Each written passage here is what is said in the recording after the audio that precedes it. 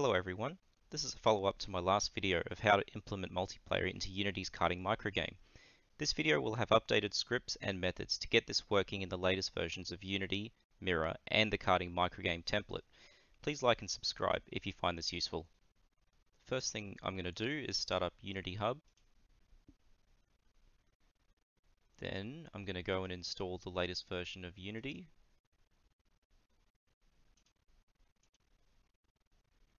It's important that we include Visual Studio.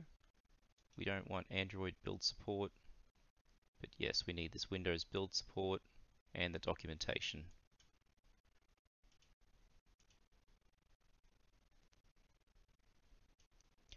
Once the installation's done, we're going to click on Projects. We're going to make a new project using the 2022 version. We're going to wait for the Karting Microgame to show up in this list.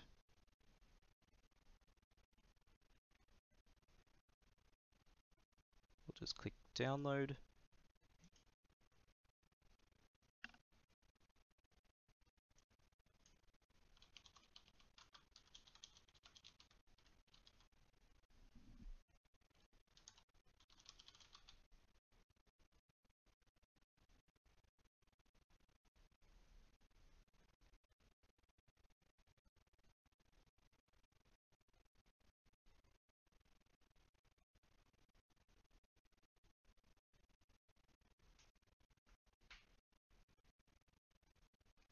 And then we're going to click Create.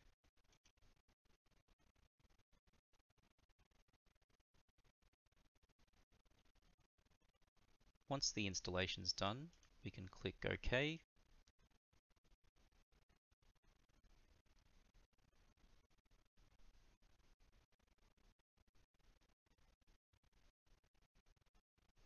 Now I'm just going to close this window. I'm going to expand our main scene to have a look. And then what we'll do is we'll add the mirror package.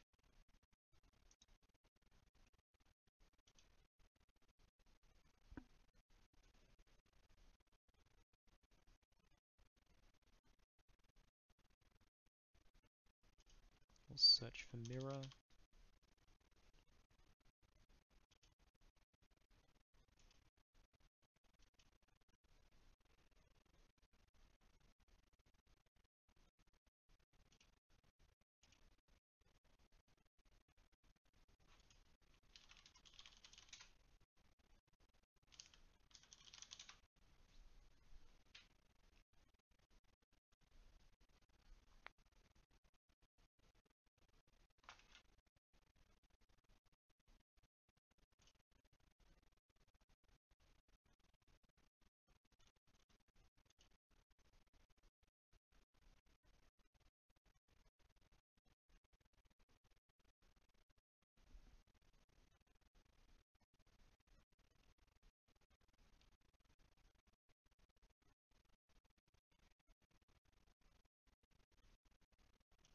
Try searching for that again.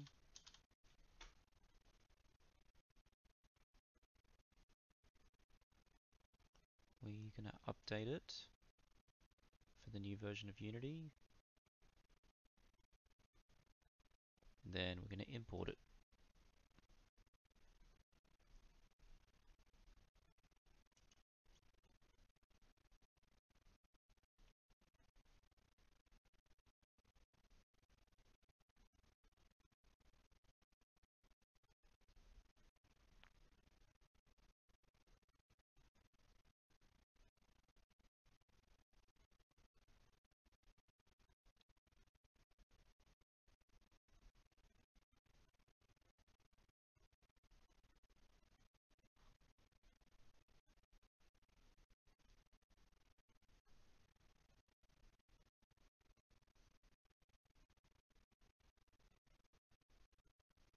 And now that's done, we're just going to close this.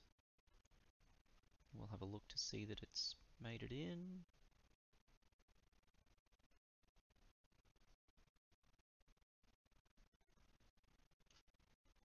Here we go, under Assets. The next thing we need to do is create the Network Manager. So we're just going to go up to the main scene, right click, and go game object, create empty, call it network manager.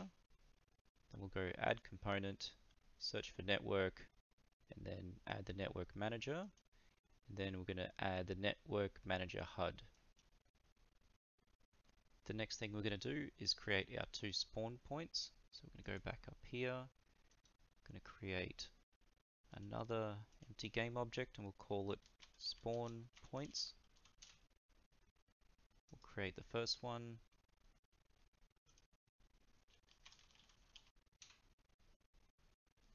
And where is that? It's over there. Let's move it here. This looks fine. Put it forward a little bit. Looks okay. Then we're going to add the network start position. Then we're going to duplicate this. Then we're going to move it to the right a little bit so that they don't spawn in each other. And then we're going to rename this to spawn2. Now we need to make them prefabs. So what I like to do is create a new folder called prefabs. And we'll drag in these 2 spawn points as prefabs. The next thing we're going to do is we're going to add the network transform component to the Kart Classic player.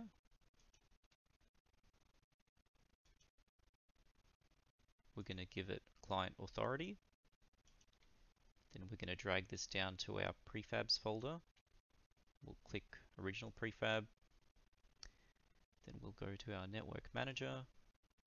And then we'll assign this as the player prefab by dragging it in there. Then we should be able to press play and then click host a server and be able to drive around.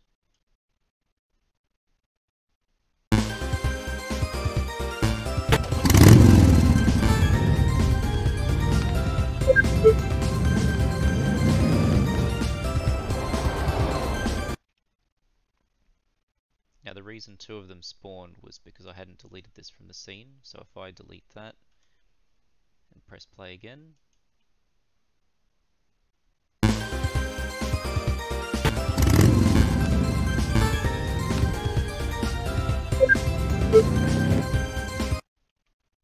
the next thing we're going to do is we're going to find the ASM definition file for the kart game so we can add in the mirror framework. So we'll just search for this.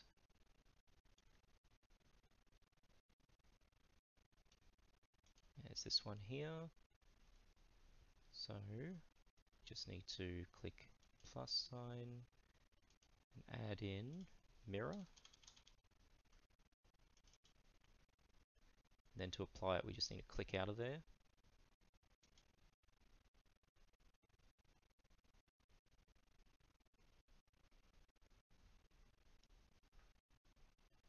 Now we can trace through the input scripts and we can add in the mirror framework. So we're going to go to our prefab, double click on it, right click on keyboard input, and we'll edit that.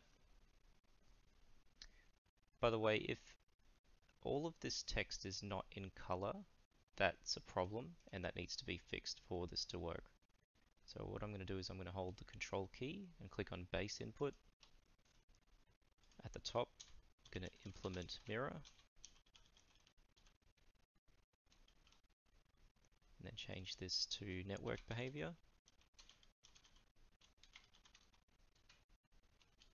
And save that.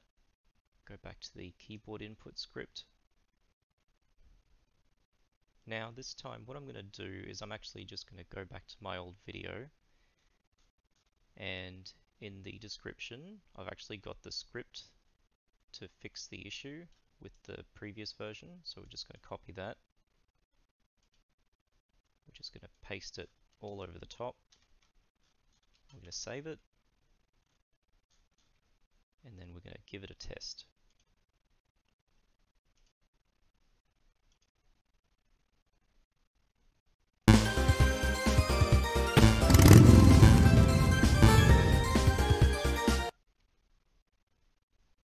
Now what we can do is we can compile the game, so we can do a test.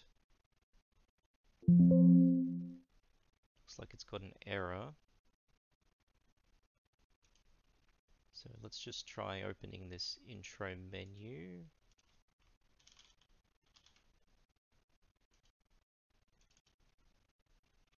And save it. We'll go back to our main scene.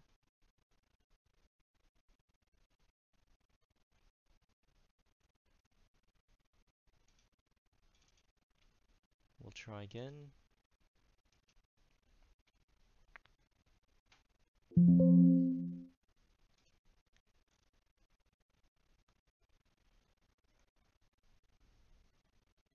For some reason, the Unity app seems to be having some issues with the new version. So what I did was I closed down Unity and I actually, for some reason, it's created these two project folders that have pretty much the same size. Not sure why, but what I did was I ended up renaming this one to Karting because that's what it was complaining about missing, and then it seemed to start working. So we're just going to keep going and hope you don't have the same issue.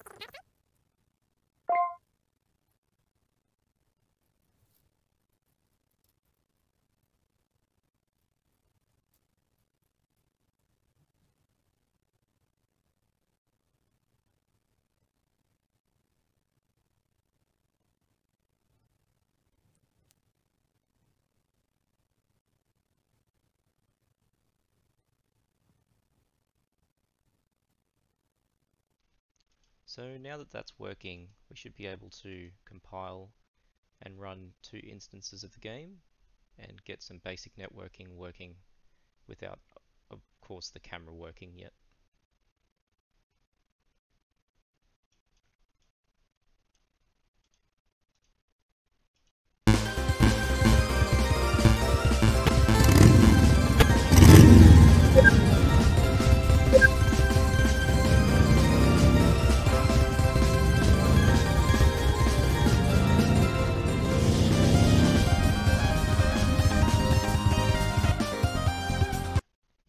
Now to finish this off, we're just going to make it so when the player spawns, it's going to look for the Cinemachine virtual camera and it's going to tell it to follow the player.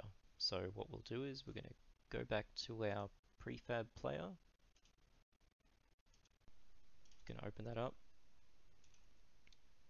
Going to create a new script called follow player.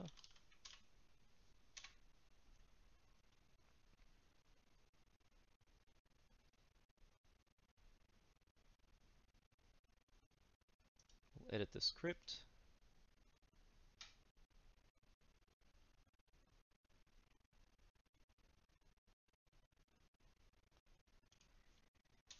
Now we want to use mirror.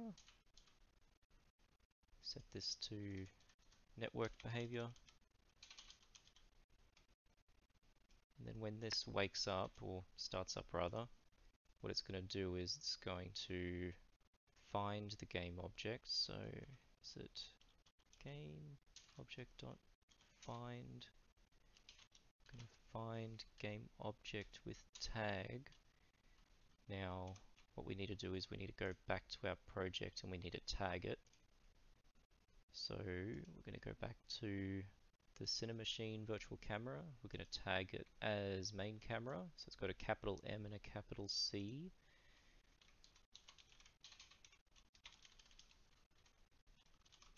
And we want to find the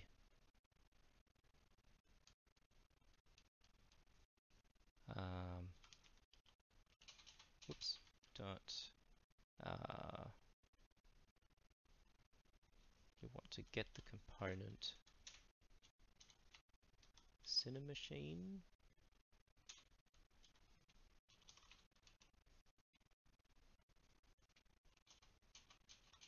dot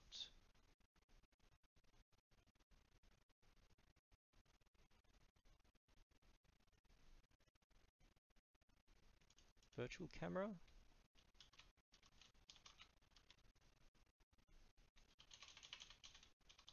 I'm just winging it, hoping I'm going to get it right first time. Alright, so the look at. Yep. So we want to set that as this game object.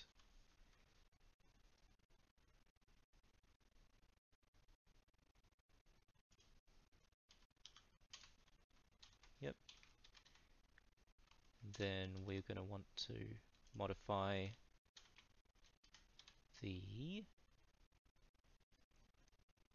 there's a follow one, hopefully it's m_follow, yep.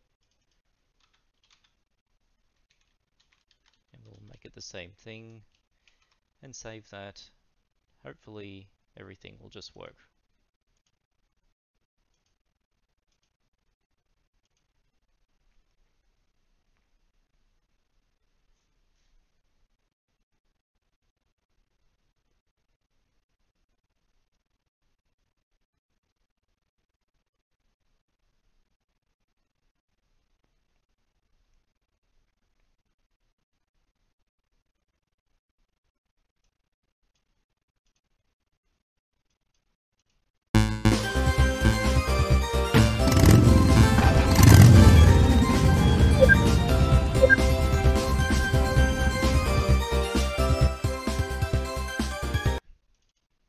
Now you at home might realize what I did wrong, and that was I didn't make it so if it's the local player. So if this is local player, then do that.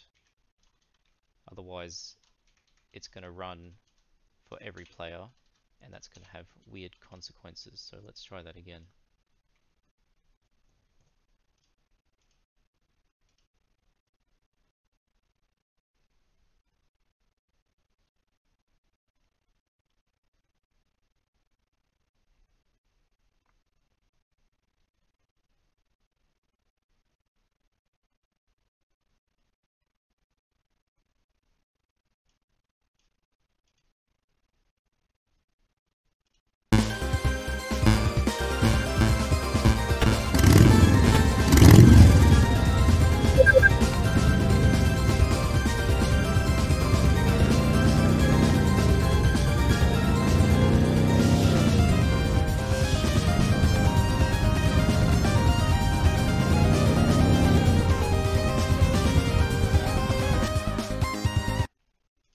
And that concludes our video.